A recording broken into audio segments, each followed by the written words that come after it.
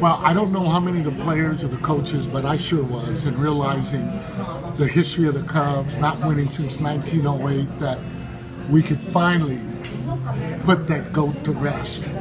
But he's still, man, out there. But nevertheless, this team that they have this year, Rizzo, what a player. Chapman, probably one of the hardest throwers that have ever played the game. Bryant, one of the best young rookies that have come up.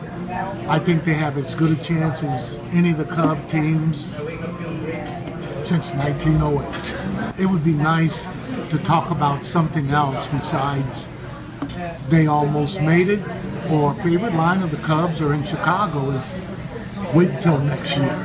Maybe we could put that